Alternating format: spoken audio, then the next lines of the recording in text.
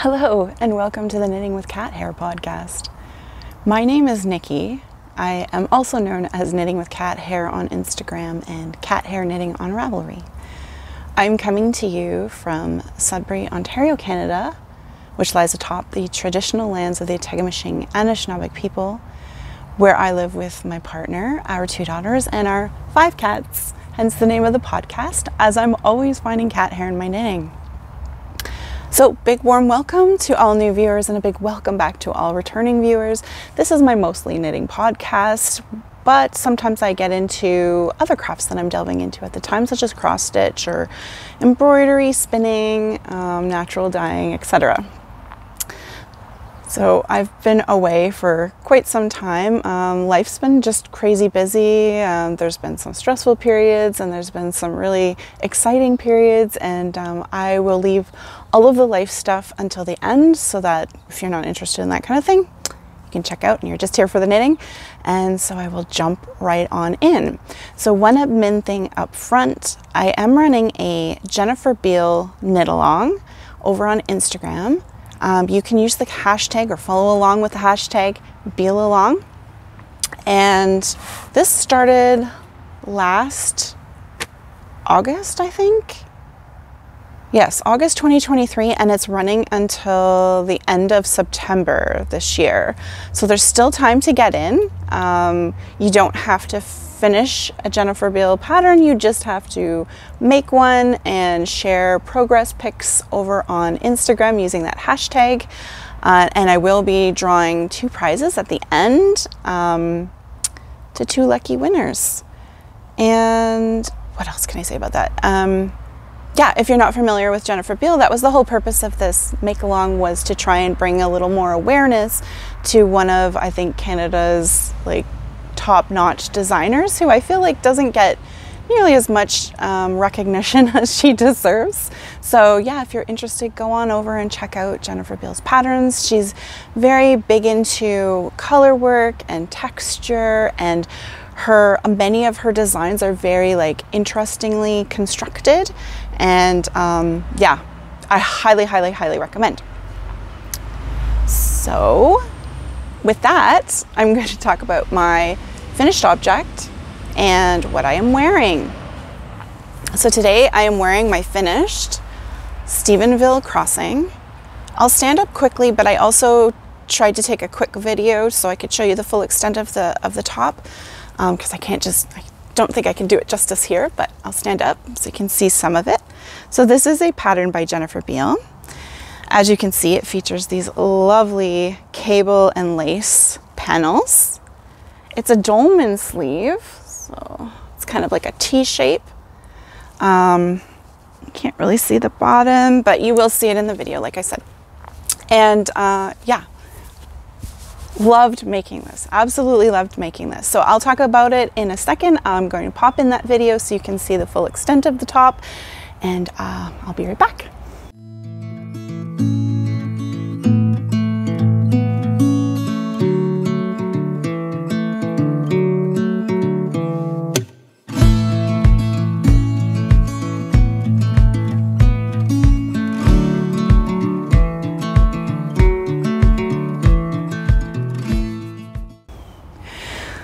So as I was saying, I really enjoyed making this top. It was such an interesting construction. I've talked about this numerous times in the past, but it started with this tiny little 2 little panels like this, little rectangle panels that you essentially build off of to construct the whole top.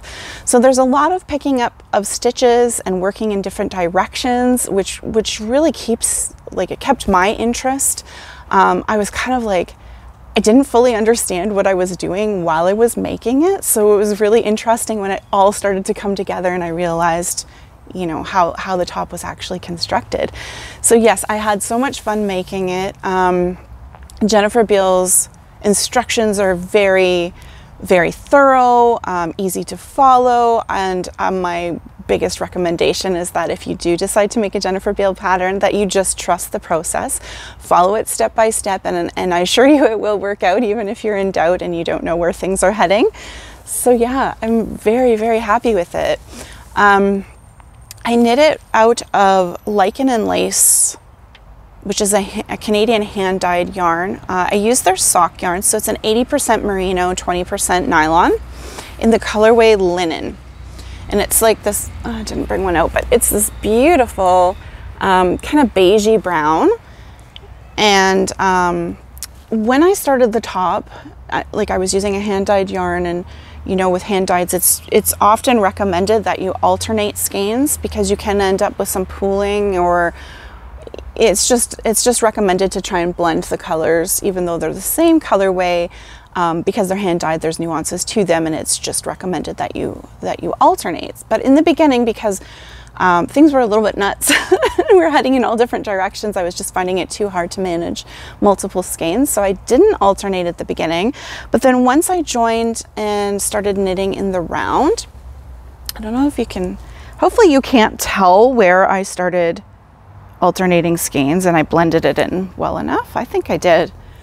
I know on the back I could see a bit of a distinct line, but I'm not sure. It didn't show up on the camera as much as it did in person, and it's on the back, so honestly I couldn't be bothered. So anyways, yeah, it turned out really lovely. I'm really happy with it. I will say, because it's a this is a superwash merino, and so I find it a little bit heavier, but I needed, like in my mind, I wanted something that was going to have that drape, kind of that hanging kind of texture, if you will, to it, so that it just felt more flowy, I guess is the word I'm looking for. I didn't want anything too rigid, because I wanted that kind of bohemian, kind of flowy feel to the garment. So I did choose a superwash, and I had it in my stash, so it worked out really well because I had enough for a sweater's quantity. So I used US 5, which is a 3.75 millimeter needles to knit the entire thing. I didn't change needles at all for any of the ribbing or anything like that. I just used the same needles. And yeah, I'm trying to think what else I could say about it. I think I would have to check my Ravelry page. I can't recall how many skeins it took, but I know that I had some left over. So it definitely didn't take my full allotment, which I think was 7 skeins. I think it might have taken like 5.5 or something like that to make this. And I made the size, I think it was like a 50-ish inch bust, which might have been the size 3. This is made quite oversized. So I know, like normally I would make a size 5, which usually equals an extra large. But in this case, because the size 3 was already quite roomy, I didn't want it like too large. So I think that's what I did. But again, all of my notes and everything I talk about, you can find links to in the description down below on this video, and it will link to my Ravelry page where I try to keep pretty thorough notes. So, and if you ever have any questions, you can feel free to leave a comment down below, and I will be sure to get back to you. And one more thing, I am not sponsored by anybody. I just talk about what I love on this podcast. So that is it for my Stephenville crossing. I'm very happy with it. Yeah, it's a great summer top. I wouldn't say it's great for when it's really hot and humid out. There was a period where the weather was quite warm and I was not wearing this. But right now it's nice and it's kind of cool. I don't know what the temperature is. I want to say it's like 17, 18 degrees maybe, and it's perfect. It's perfect. So yes, very happy and highly recommend making a Jennifer Beale pattern. And I can tell you that this definitely won't be my last. I had already purchased a whole bunch previously, and I definitely will be making more. Okay, so now we can move into works in progress. I have several that are like so close to being finished, but I just have not gotten there. So I will start with, sorry if you see me looking down, I'm just looking at my notes. I will start with the Folklore Ruffle Top, which is a pattern by Fabel Knitwear. I used Drops Kid Silk in an off-white color and Georgian Bay Fiber Co. Bayfield Fingering in the colorway Lichen to knit this top. It's this cute little peasant type top. So I have finished all of the knitting, as you can see. So it's got this cute little ruffle at the bottom, and then just a little bit of ribbing to kind of bring it in. And same thing on the sleeves. It's got little ruffle sleeves. And then also around the neckline, there's some color. So like I said, I'm done the knitting on this one. I just need to basically weave in my ends and decide if I want to put any embroidery. So you're not supposed to, but the original design does have embroidery around the neckline. And I think I do want to do it. I just have to kind of design it. So she doesn't give you, you know, step-by-step instructions on how to do the actual embroidery. She gives you a rough outline of what she did on hers, just a little sketch that you could use to kind of copy if you wanted to, or create your own. So I haven't designed my own yet, so I haven't gone ahead and finished it. And to be honest, I got a little bit frustrated because I was creating this top to go with a linen dress that I have, and it just didn't work. It didn't work because my linen dress, the sleeves are just, or sorry, the straps, I guess, are just too wide. And so the top wasn't doing what I wanted it to. So I wanted to wear it underneath the dress, and it just didn't work. So I kind of put it in timeout after I got so frustrated. So I did use US 2.5, which is a 3mm needle for the colored bits, the blue faced Leicester, and then I used US 4, 3.5mm for the mohair. So the mohair was held single, and I made the size 5, which was an extra large, and it does fit nicely. But again, it's super, super sheer and see-through. So it really was, for me, it was intended to be worn underneath something or over top of something. So I'll find a use for it eventually. But yeah, that's my Folklore ruffle top.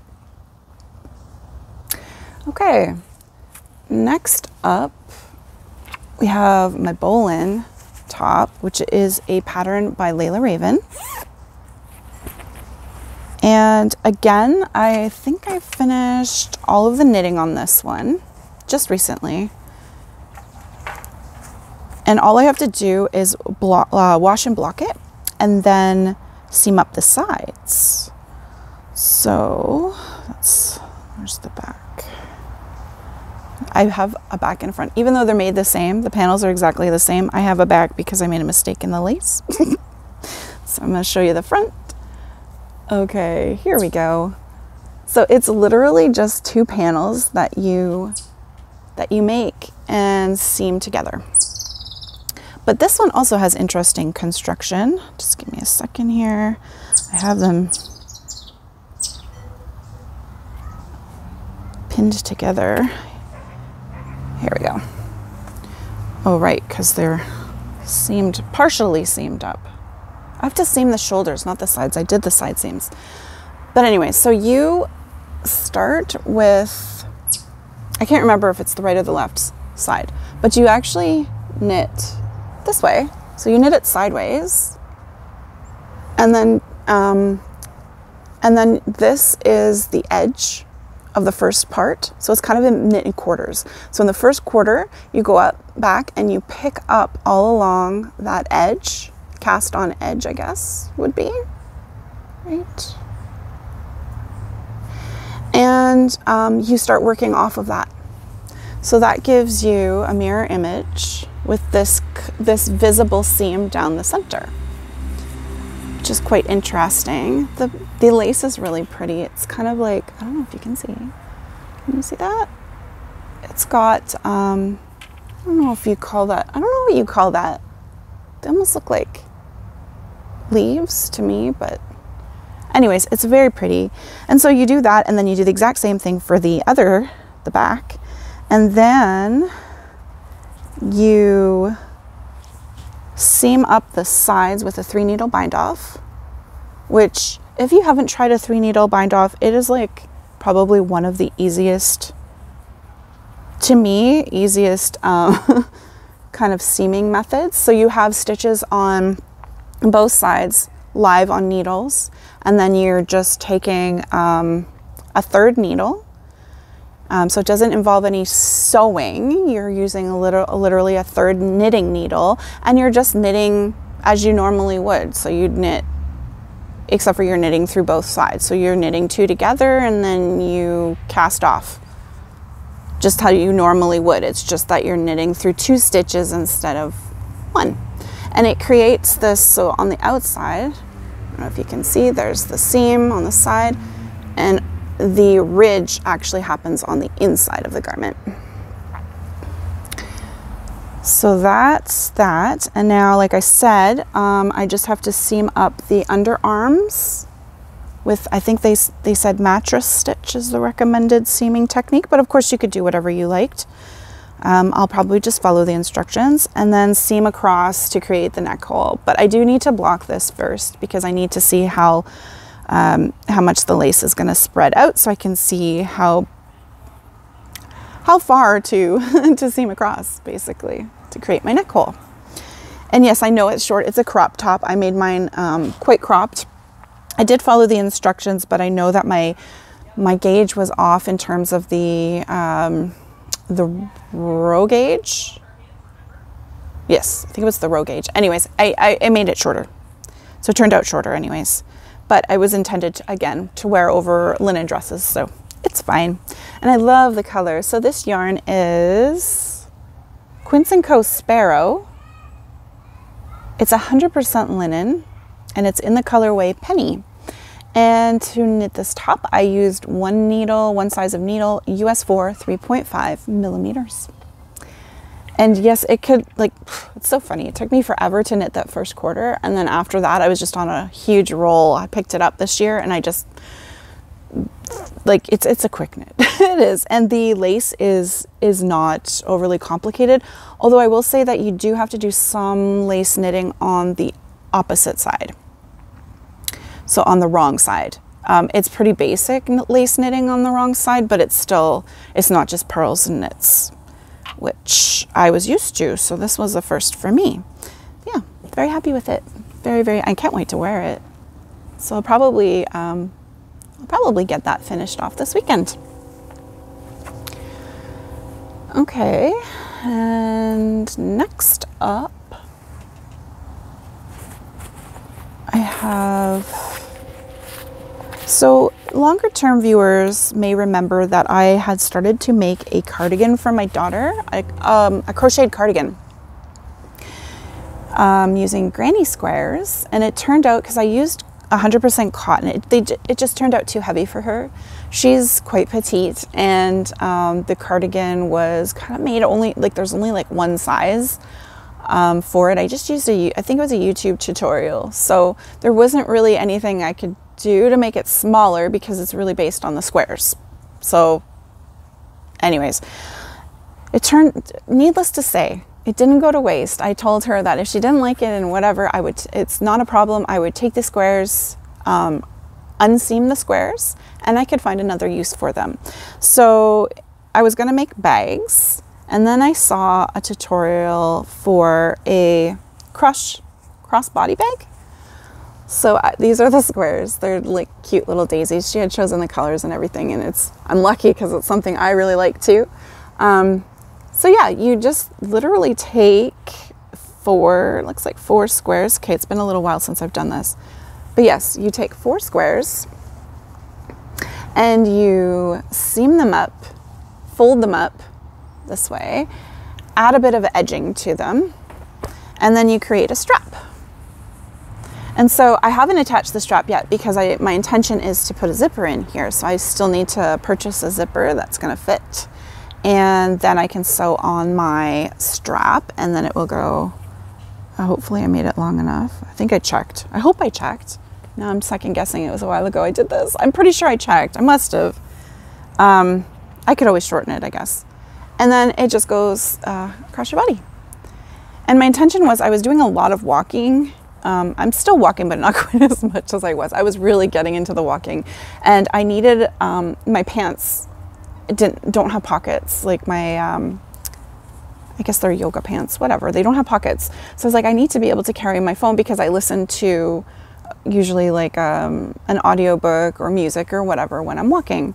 So I needed something with some way that I could have, like, preferably hands-free, to be able to carry my phone. And that's what the purpose of this was. So yes, very cute. And I will put link to the tutorial. I'm sure I still have it. I saved it. I will put links again to everything that I talk about. And if you're interested in making it, it was really easy. Really, really easy. Only used up 4 squares, and I have like a ton more to make, to use up. But it's nice to do something different, because I've already made a few like bags, just normal bags, granny square bags. And so this was just something different and useful once it's done.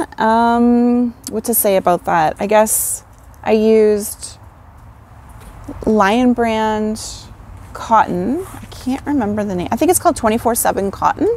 They have lots of different lovely colors. Just 100%. It's a Pima cotton, I'm pretty sure.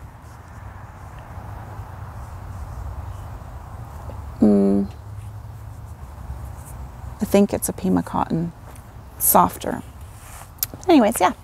So that's that. And then speaking of crochet, I also did quite a bit of work on my crocheted granny square blanket. Now, I don't know if I can get all of this in, but I have tons of ends to weave in. So this is what it looks like. Oh my gosh, no, I can't. It's getting quite large. Oh, I just love the colors though. So these are, for the most part, are all Sonder Sunday Morning DK,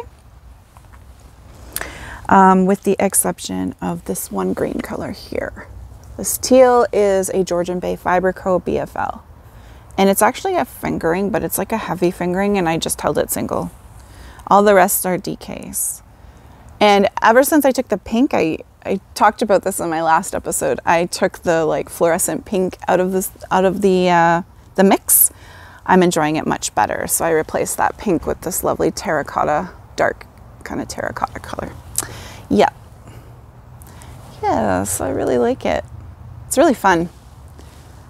And again, there was a period where I wasn't feeling well, and as I've explained in the past, when I'm not feeling well, I reach for crochet, because I don't know why. I find it soothing, and yeah, so that's that. I'm not sure exactly how big I'm gonna make it, but definitely want it to be bigger than like a lap quilt. I think I want it to be, if possible, it'd be really great to make it like a bed size, maybe like a twin, no, maybe a double. I don't think I'll make a queen, but we'll see. Anyways, so that's that for all of the older works in progress, but I do have one brand new one that I cast on last weekend. And it is the Lunenburg Pullover, which is a pattern by Amy Christoffers, or Amy Christoffers, Savory Knitting on Instagram. I'll pop in a picture of what the finished sweater looks like. Now, I will say that I didn't buy a kit. I bought pretty much the same colors as the original, with the exception of the main color, which I've swapped out. So the main color you will have seen is this lovely gray that really complements the kind of cooler, beautiful tones in the original. And I've swapped that out for a brown, which is actually turning out, I had my doubts at first. I was like, oh, should I have gone with the original? Because I do love it. It's so pretty. So to me, the original looks like, I think of like seascape, like lichen on rocks with like crashing waves. I don't know why, that's what I picture. And mine, as it turns out, is now really kind of giving me these forest floor vibes. That it's amazing what just changing one color can do. But yeah, this is my version. And I'm just loving it. Loving it.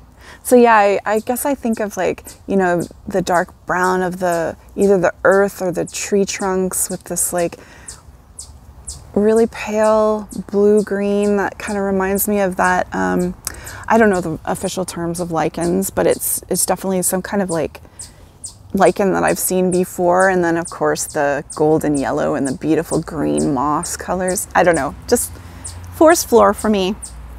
So yes, I'm very happy, but I don't know, I'm kind of tempted to do the other one as well, with the gray. So pretty. All right, so I am using the original yarns that were called for in this pattern, which are lichen and lace. You see that? Hopefully it's showing up. It's called Rustic Heather Sport. It's 100% Canadian wool, 56 grams, 215 yards, made in Canada. And yeah, they're hand dyed. So at this point, there's no point in alternating skeins with the dark brown. But as soon as I get to the body, which is all dark brown, I will start alternating just so we don't end up with that pooling, and looks a little more seamless. And yes, I'm using 5 different colors. So there is, hopefully you can see them. Oh, can I remember the names? I know the blue is called Sky. This dark brown is called Black Walnut. I think the green is called Shrub. The yellow might be Lichen. And then the white is called, I think it's called Smoke. It's not really a white, it's more of a beigey gray maybe? I don't know, but I just love the colors. Yes, I can't wait to wear this fall. I am making the size 5, which is a 50 and a half inch or something like that bust, finished bust circumference. And what else? I am using, oh yes, okay, so when I do my color work, after lots and lots of experience with color work now, I know that I have to go up 2 needle sizes for my color work as compared to my non-color work. So in this case, I am using, I believe, a US 6, which is a 4 millimeter for my color work.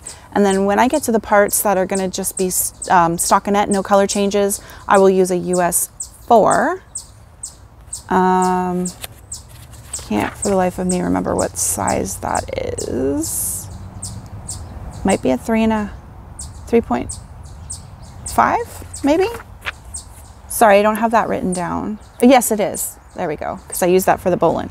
So 3.5 millimeter for my stockinette, like non-color work sections. And for the ribbing, I used a US 2.75 millimeter for the ribbing. I have not changed anything yet. So you knit, it's obviously knit top down. You do all this lovely color work, which is actually, which I haven't mentioned, but it's in the Bohus sticking style, which is a tradition that was kind of big in the, I guess it was revived in the 80s, but it was big, I think, in the 50s, a Swedish style, where you actually use purl stitches. So how can I show this? If I turn it, whoops. I don't know if you can see, but there's texture to it.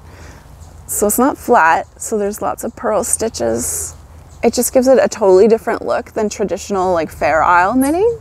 Although it is quite similar to Fair Isle in that you're only ever using two colors in a row or around, which makes it very easy, but you do have to switch between knits and purls. So if you don't like purling, this might not be for you, but I am loving it, and I've wanted to do a Bohus sweater for a long time now. The Bohus, they typically utilize Angora in theirs. This is not obviously Angora, it's just 100% wool, but I'll talk a little bit about that in a minute when I talk about acquisitions. Yeah, so what else was I going to say? I'm thinking I might do on the cuffs, because there's no color work throughout the rest of the body.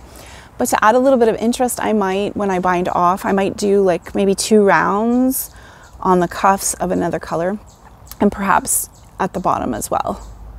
I don't know, I like that look. So I did that for some mittens that I made by Sophia Capella, formerly Sophia Kemaborn. She has this mitten pattern called Soft Snow Mittens, I think, and she does that on the edges, and I think it looks so sweet. So I might try that on this just to see. I'll see how it looks.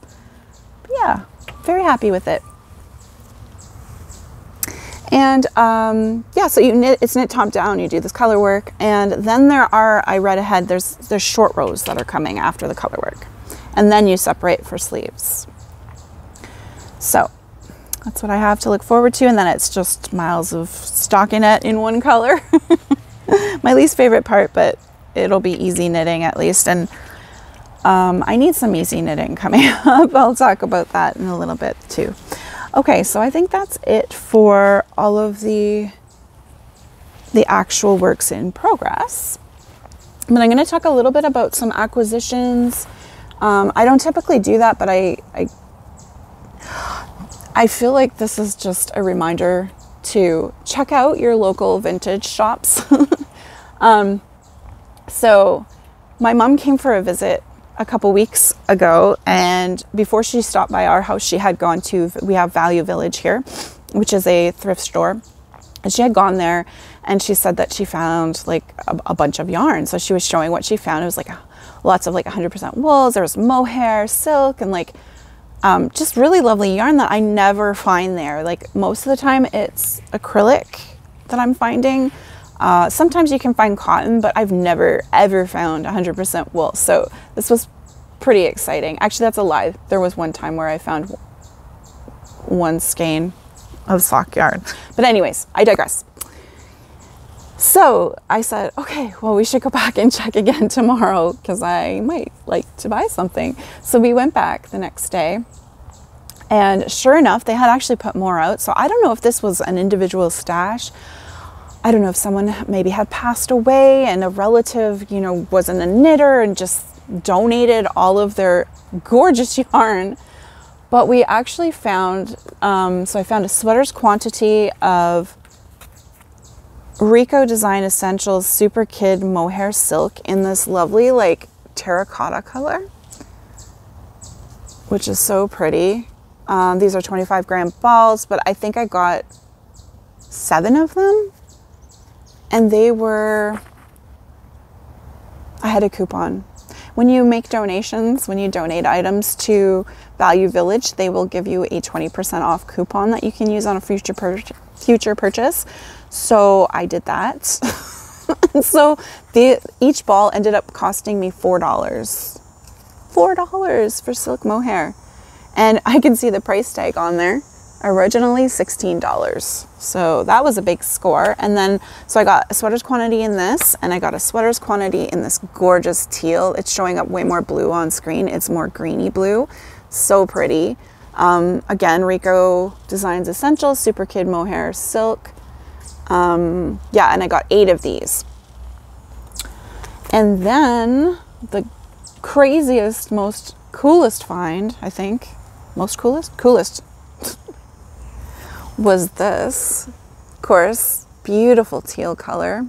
I don't know if you can see the floof on there. Hopefully you can. But this is actually Angora Rabbit. So it is by Fleece Artist. It's called Bunny Hair, and it's hand dyed, 90% Angora, 10% nylon, 250 meters, 50 grams. And I believe it's, when I looked it up, it's a DK weight. So it's a little bit thicker, but it is so, so soft. And okay, again, $4 I paid. $4 a skein. And I got, I forget how many skeins now. 2 or 4. 2 or 4, but look at the original price on there. $30 for for 1 and I got it for 4. So yay. Obviously it pays to check out your local thrift store, and I can thank my mom for that, because I hadn't been to Value Village actually shopping. I've been dropping stuff off, but I haven't gone shopping in a long time. So thanks again, Mom. She also picked up some mohair, and she got some of that Angora in a lovely purple, and it was like it was made for us, because like teal, turquoise, those are my favorite colors, and hers is purple, and it was like there was one of each. So very lucky. I don't know what I'm gonna do with it, but again, speaking of Angora and traditional Bohus stickning, knitting, that's what they would typically use, although the Angora they use is more of a fingering weight. So, but it just so coincidental, but I had ordered this book after seeing it on lovely Mel of Mel Makes Stuff, her podcast. If you haven't seen her podcast, it is absolutely wonderful. Highly recommend. She's always making something unique and different, and I love that. Like she's definitely seems to be in it for the not only the end product, but the experience of trying different things and different techniques, and I'm here for it. And she's such a wonderful teacher. She's very good at explaining what she's done, and she's just, anyways, highly recommend. I love Mel's podcast, and she's been back recently, and yeah, I'm all caught up now, but yes. So I saw this book that she was knitting from. She made 2 Bohus stickning sweaters, one for her sister and one for herself, out of this book, I believe. And so I had picked it up. I don't know that it's still in print. I got it on Amazon, and I definitely paid more than the sticker price on here. So I don't know. It was the last copy that I saw on there too. So I don't know if you can still get a hold of it, but you might want to check it out. It's very interesting. I haven't read it yet, but it starts off with the tradition. It speaks about the tradition of Bohus stickning, and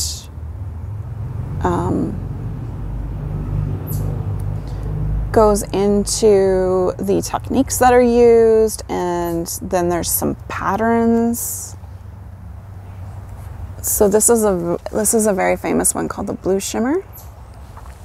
It's really pretty. Really pretty. There's a bunch of shimmers. I want to show you this one. So if you watch Fruity Knitting, you may have seen that Andrea made this one. I think it's the Wild Apple. Yes, Wild Apple, which I love. I would love to make that one. And she did it. Yes, this is made with the Angora. 15 different shades. I don't know that that's in my budget. These are really pretty as well. These are like the shimmering, no, the mist series. So there's like a sweater, and I think that's a cowl. These patterns aren't in the book, which is unfortunate, because I really wanted to make one of those too. I think they're so gorgeous. But yeah, there's like lots of patterns in here, including that Wild Apple. This is called the Swan. Hopefully you can see that, which is really pretty as well. There's the red edge cardigan.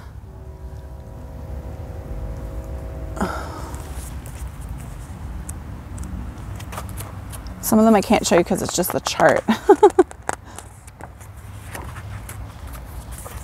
And this is the blue yoke, blue shimmer, I think. Wait, what is it called?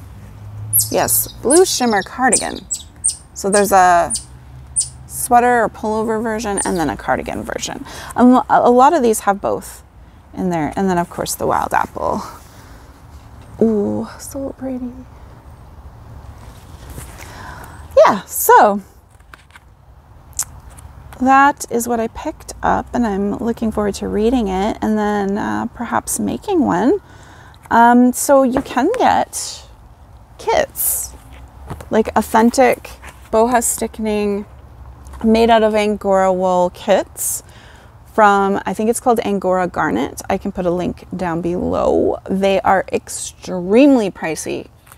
I think I priced out the Wild Apple kit for me and my size. I can't remember if there's different sizes or not. Actually, don't know about the sizing in these, to be honest. I haven't really looked.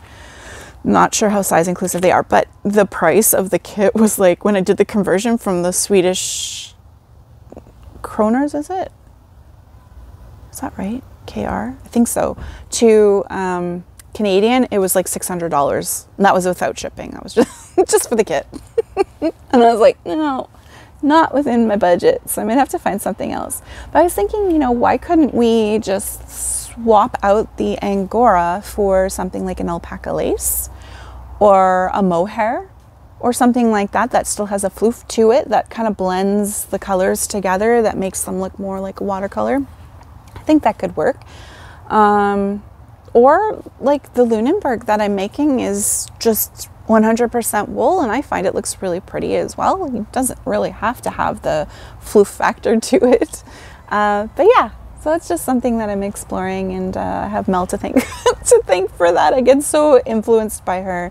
She's doing a bunch of Japanese knits right now that are just stunning. I can't wait to see her mohair one when she's done it. I think she said she's gonna show that on the next one. So anyways, I think that's it for all the making talk. I don't think I have anything else to chat about other than life stuff. So if you were just here for the making, thank you so much for watching, and I'll see you next time.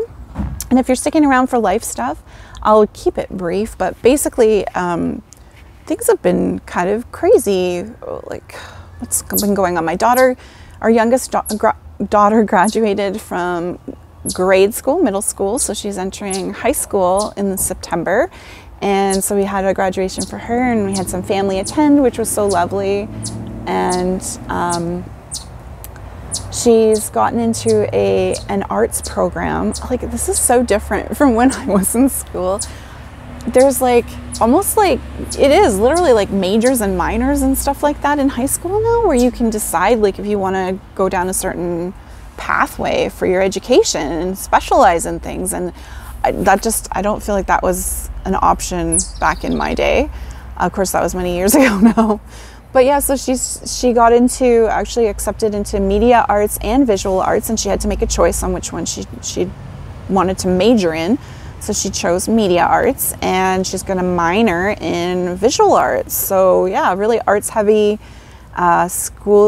schooling coming up, I guess, and we'll see. She doesn't have to stay with the program, but you know, she's always had an interest in art and drawing, and she's never, as I'm never not knitting, she's never not drawing. Like, it's her thing. She has her passion, and it's wonderful. It's wonderful to see, like such a young age that she's already kind of seems to have found her calling. So that's exciting.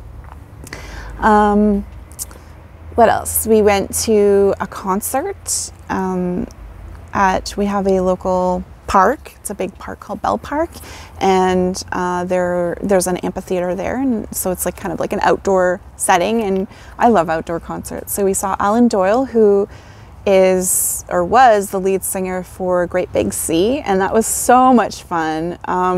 His music is very like East Coast fiddle, get up and dance, like it's just super uplifting, and it was really, really fun. And yeah, so it was a girls' night that night. It was myself, my stepdaughter, my daughter, my mom, and my aunt, and yeah. It was a really fun time. And what else? We went to Birch Lake last weekend to see my mom and my stepdad, and that was a lovely weekend. Unfortunately, it rained on the Saturday, but we did sneak in a swim on the Friday. So she lives on a lake, and we got to see all of the new updates to their house, which I always call camp because that's where our family's camp was, but they've built, like, it's not a camp. It's a house. It has indoor plumbing now and electricity, and yeah, it's beautiful. It's coming along, and it's been a lot of work. She has done her and her husband have done so much work themselves on this beautiful house, and it looks so nice.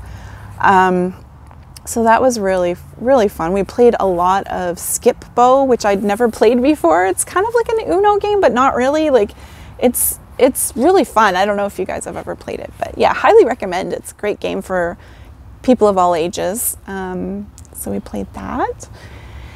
And what else did we do? I'm trying to think. Well, I guess the big news and the biggest stressful news is that okay, I'll go through the timeline. It's quick. So on a Sunday, we went to an open house and looked at a house. On the Monday, we put in an offer on the house, and we're told that the people who were selling the house asked if we would remove a condition. The condition was that we needed to sell our house before we could buy their house, basically. And they wanted us to remove that, but we said no, we weren't comfortable, so they went with somebody else's offer. And then late Monday night, came back. I guess their deal fell through with the other people, so they came back to us and accepted our offer. And so that was on the Monday. So then our realtor was like, okay, you got to get your house on the market like this week, like, because we had a week to sell it, basically. So, and our house was a disaster. We did nothing. We had done nothing to get it ready for pictures, for selling, because I guess it was totally on a whim.